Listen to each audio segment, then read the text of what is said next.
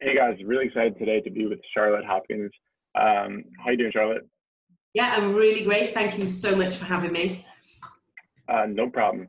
I reached out to Charlotte because she is really passionate about ethics and integrity in the coaching industry. She's really outspoken about it all over Facebook.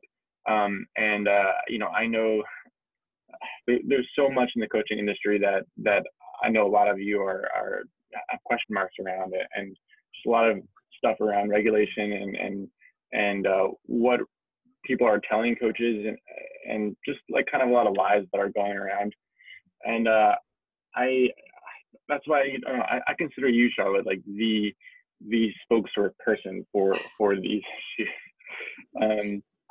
So I'm excited to hear what you have to say, what you have to share with us about all of this. Yeah, like, can you kick it off? Like, share with us your initial thoughts. Yeah, of course. Yeah, it's a topic that I'm really passionate about. And that stemmed from, basically, I've been in the industry for 20 years before it really was an industry.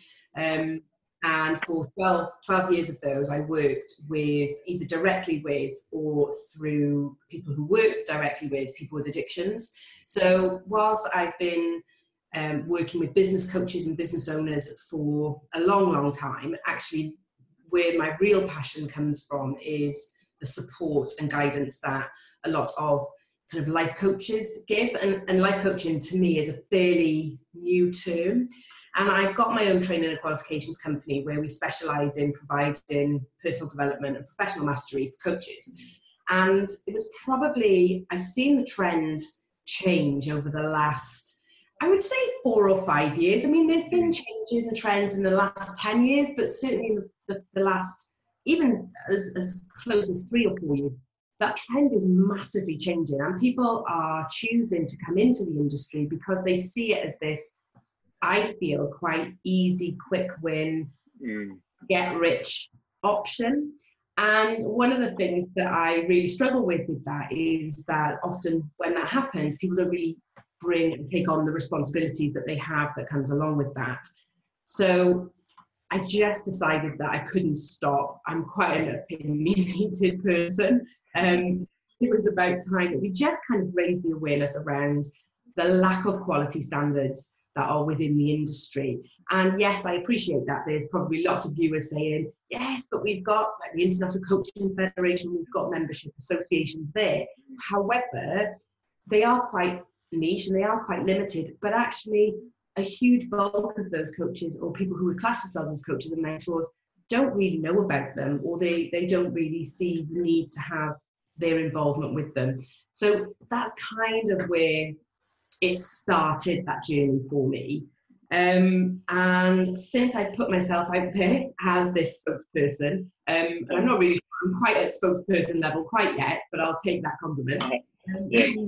I think one of the things that has really been noticeable is, okay, so it paints a really bad picture. So from take the kind of this side, when people come into the industry, they're bringing creativity, they're bringing innovation, they're really shaping up what has been quite a stagnant industry, and has been very executive coaching level. So lots of corporation standards, very business focused. And then what we have is a real change, and everyone will see it. You know, we can't go on Facebook or Instagram or LinkedIn or whichever social media platform.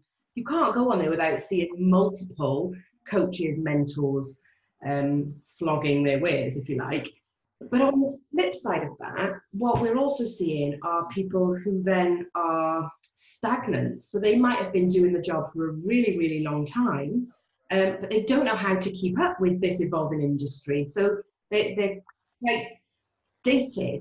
We then see those people who are coming in and charging quite substantial amounts of money. I mean, literally just over the last few days, I've heard about a coach who's charged, 5 figures for 12 weeks of support. And that's fine if you have that money.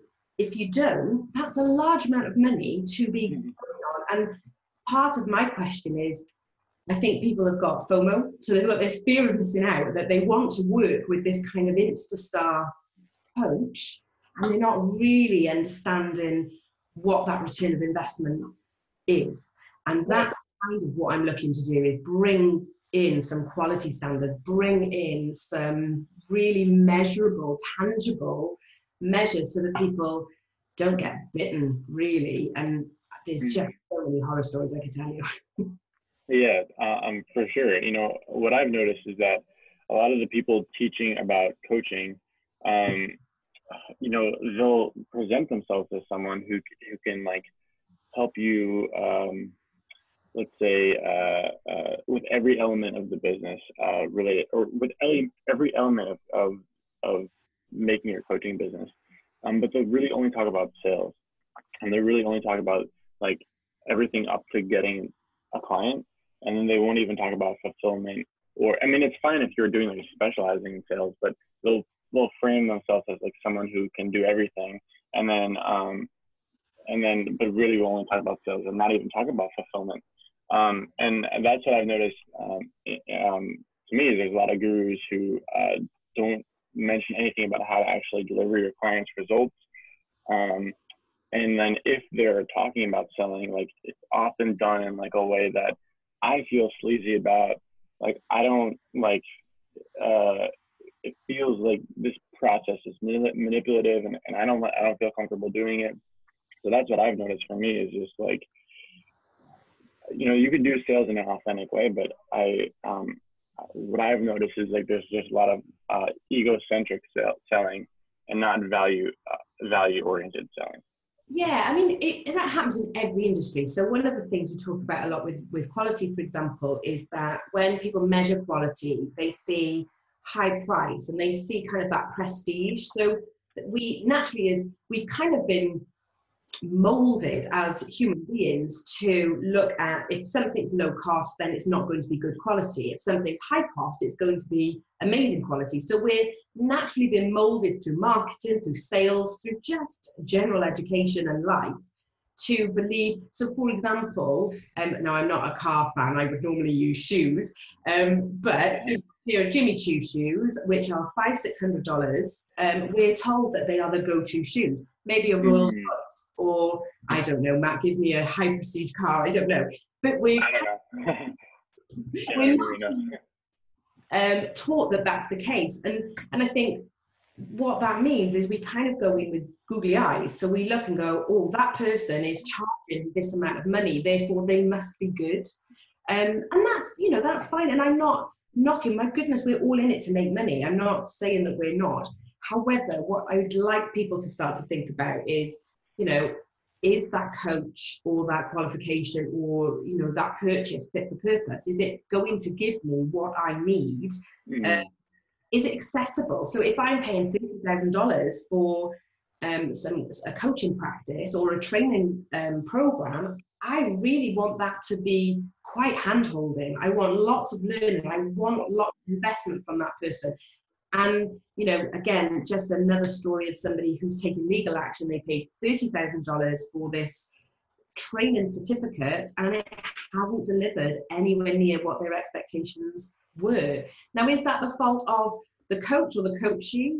I guess it's both. And I think that's, you know, again, that's kind of what we're looking to do. It's an unregulated industry, but I genuinely believe that we can self and peer regulate this. I think if we start to challenge each other, you know, and I'm not talking let's go onto Facebook and slate everybody in a certain amount of money, but actually if we start to challenge, we start to understand what is the quality behind the delivery, then we might not hear some of the stories.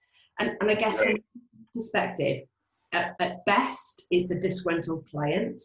At worst, it's malpractice. And I was talking to a business coach probably about 6 months ago now. And he was a business coach and had no qualifications. He'd done no formal training in coaching practice, which I personally think is crazy. But actually, one of the things that he'd come up with, he was dealing with a lot of mindset issues, and his client had admitted suicidal thoughts.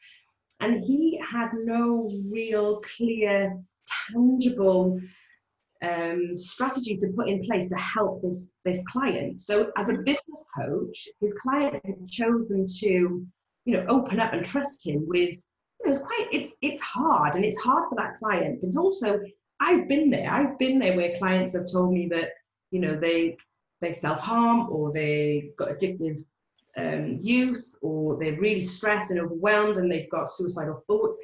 And as a newbie, we've all been there. I remember just going, oof. But the difference is this client's just paid tens of £1,000s for this this coaching session, and now this coach is, talking, how are we going to take you from A to Z in their business. Now, that's the kind of things that not only does that client need specialist support, needs to have additional support, but actually that coach as well needs an opportunity to reflect and protect himself or herself as well. Because it falls out of the boundaries, really, of what that person is really an expert in. Yeah, and for me, it's a duty of care, because you have a responsibility to make sure that you either work with that client and you have a safe exit plan, or you're going to work with that client on whatever it is your expertise is, but maybe they need to go and get additional support. And actually, I think part of the issue is because coaches aren't having even awareness training around that, they just don't know. And at the end of the day, what you don't know, you don't know. And that's part of the challenge. Right. Why do you think it's been in the past 3 to 4 years? And I think I agree with you there that it's been a different breed of coaches that have emerged in the past 3 to 4 years. And why do you think that there's been a shift in kind of maybe the integrity of the industry? How would you answer that?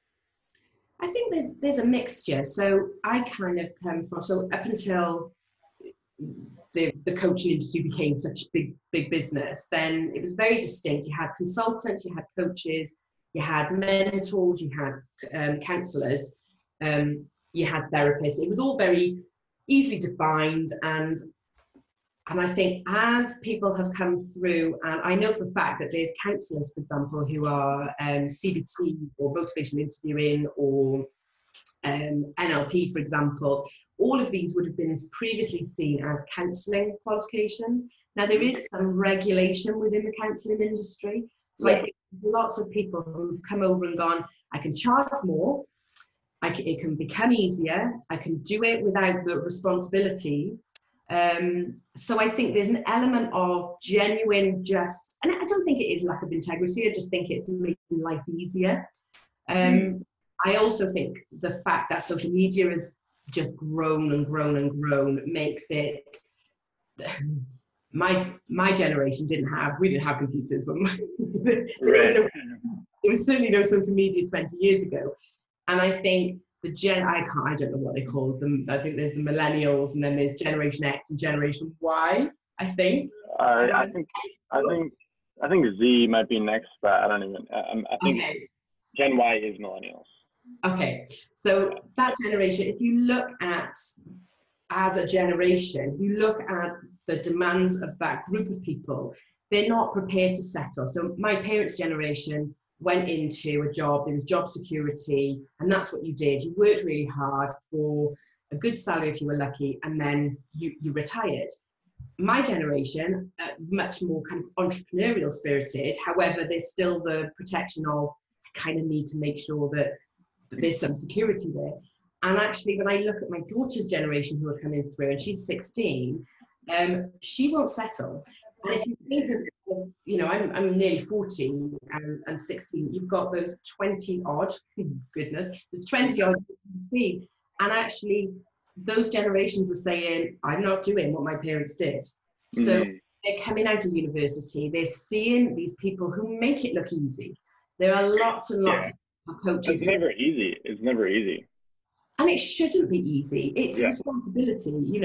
As a coach, you need to have experience. You should have expertise. You should have skill. To me, it's a dual profession. So not only should you be continuing your professional development in your specialism, but actually you should be continuing your professional development, your personal development as a coach or as a mentor, as a teacher or whatever it is. And I think when you come out and you you know, you look, it's been a massive learning curve for me. I have a really successful business offline, and online's been a really interesting journey, because we're not tech savvy generally. We have to learn those skills, which are just natural to the different generations.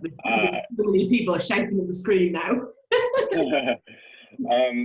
No, that's interesting. You know, I noticed like on my Facebook feed, like if I'm on it, I'll get at least a handful of ads every day that like promise me that like all the other gurus are nonsense.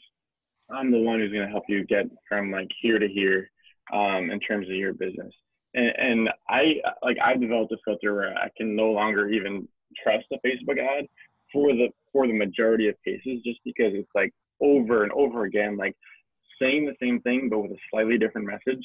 And it's really just a matter of, I know how Facebook ads works. Like I've worked with clients on Facebook ads.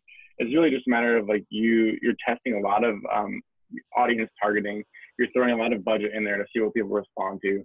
And really, whoever pours the most money into that campaign, they're the one that's going to get the most reach.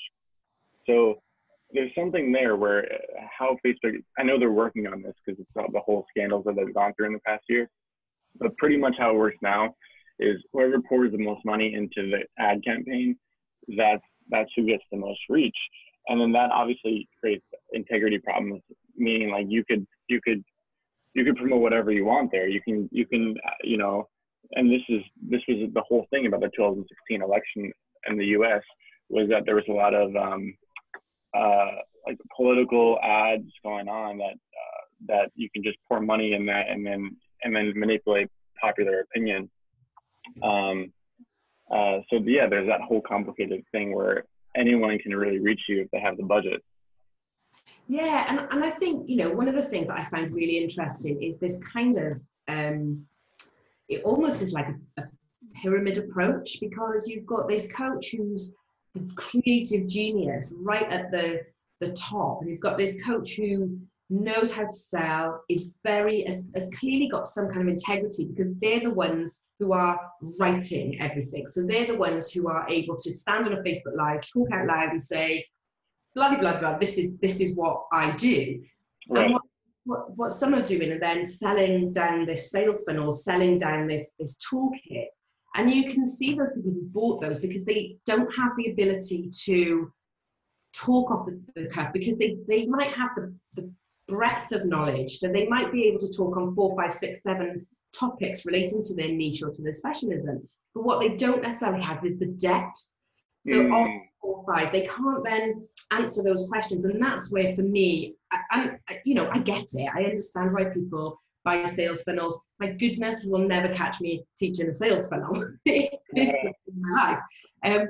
But what you don't get is then the ability to dig deeper into that topic. And that's where people become unstuck. And it isn't a great place, not only for your clients who bought in thinking that you know your stuff, but actually you only scratch the surface. And actually, it's a really stressful place to be in, knowing that you only have a toolkit that will give you 12 weeks or 6 weeks worth of support. But if they go off piste, you don't know what to do.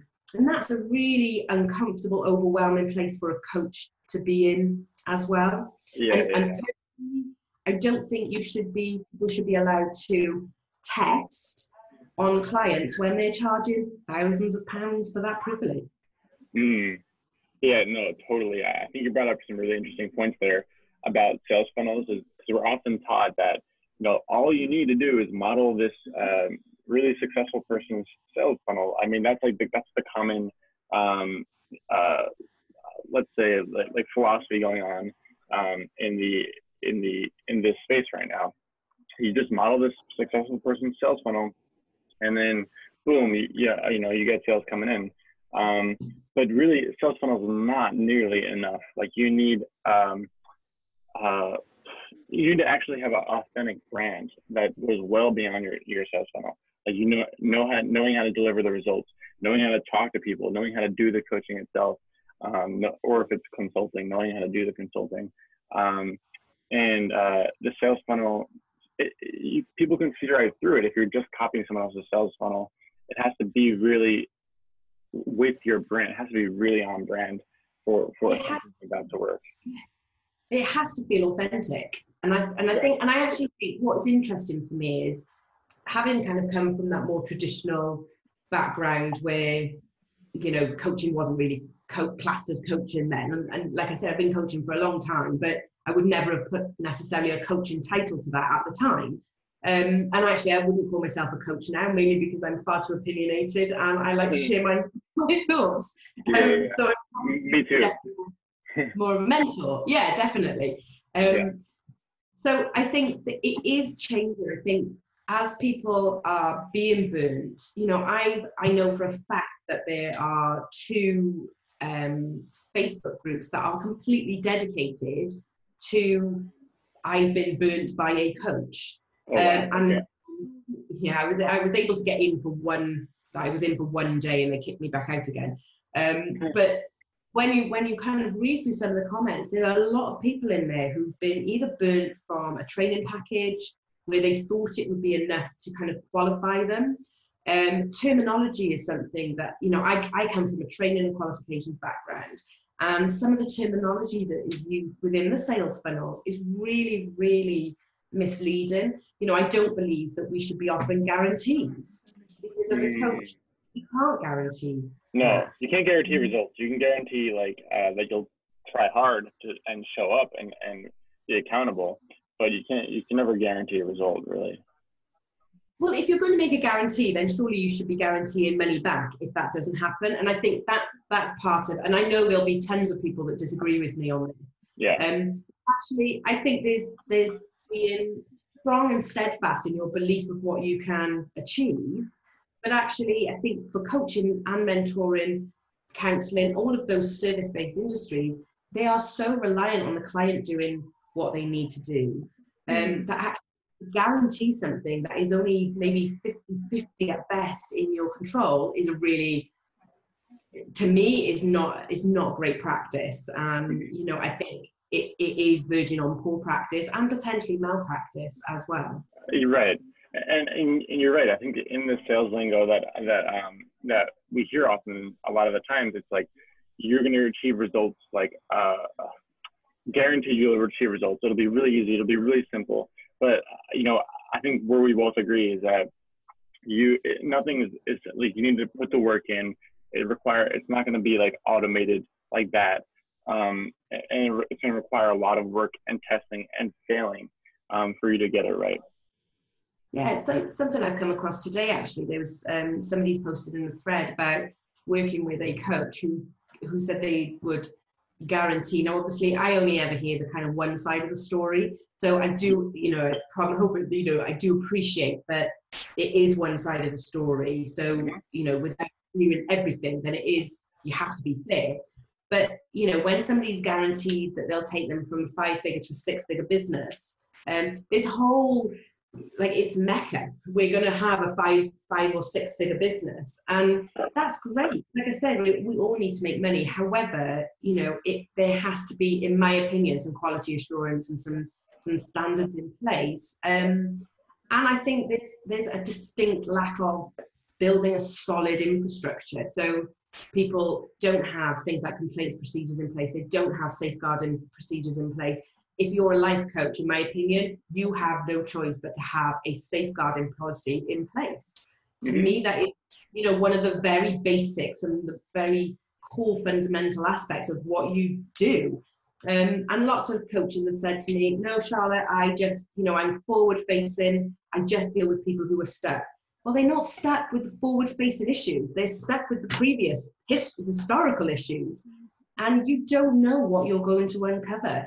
And I know that because for 12 years I worked with people and still continue to work with people who come to me with issues. And when we dig a little deeper, that's not forward-facing issues. These are deep-rooted, entrenched thoughts and processes. And, right. And that takes skill and responsibility and a safety is a must. For sure. So what can coaches do to be kind of like on the good side, on your side of the argument? What What can they do? Like, tell us. One of the things we've actually done for this is I realised that just raising awareness wasn't really going to be enough.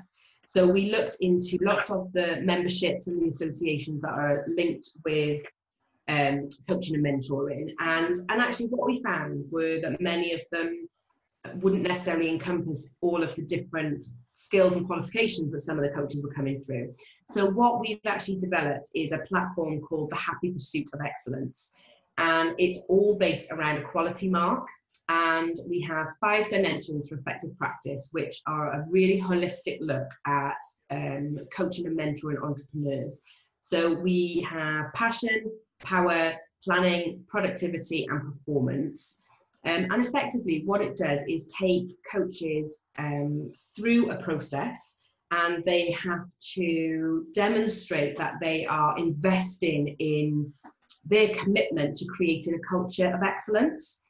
And it's a kind of roughly a 12-month process. We're hoping that we'll be able to slimline it down, or people will be able to self-assess, but for the short term, we will be offering monthly learning bundles that take coaches and mentors through the 23 core competencies that we feel are essential to showcasing this culture of excellence within the coaching and mentoring business. And it starts with passion, which is all the personal development and the why, the vision, the mission statement, the values, right the way through to we've got a series of done for you policies and procedures, which will just really help cement that solid infrastructure. And that includes the usual things like terms and conditions and GDPR, everyone's dreaded GDPR, but also then we look at complaints procedures, we have safeguarding procedures, we have things like equality and diversity. So all of these policies and procedures that are in place that will really help to protect coaches, those they work with, and of course their business. And through doing that, the wider industry of coaching and mentoring as well. And we then continue that right the way through to the actual delivery. So being professional, having that credibility, showcasing why and how they are being professional within their coaching role. And then productivity is all about return on investment. So we help coaches make sure that their return on investment is based on both qualitative and quantitative measures. So we will be looking at, is this service fit for purpose? It is so much more robust than just looking at my client said, yes, she's happy. So it's a really robust process that will eventually lead to the achievement of a quality mark. It won't matter whether you're a member of any association or membership, because it's a standalone. And we purposely wanted it to be standalone because we really believe that it doesn't really matter what your background in terms of your qualifications and your toolkit that you choose to use. Actually, this is about bringing robust quality standards, quality measures, and quality controls into play. It's a really, really exciting time. And I think the more we kind of talk about it, the more people can really see the need for it. So I'm really excited about it. I'm really passionate about it, and really excited to get it started and see what the future brings, because we have to do something. We can't sit back anymore and just let issues take place. Yeah, that sounds amazing. Yeah, I want to check that out, because that program, like, that seems like amazing for any coach, certified or not, just to strengthen your abilities. That sounds wonderful. I'll definitely include a link here in this video. That really does sound wonderful. So I'm really glad you're doing this work, and you're really making a difference in this space. It's definitely needed right now. It's like a direct challenge to what we're seeing in the coaching world. And so right now, and it just, it's just really needed. So yeah, I'm really glad you're doing this work.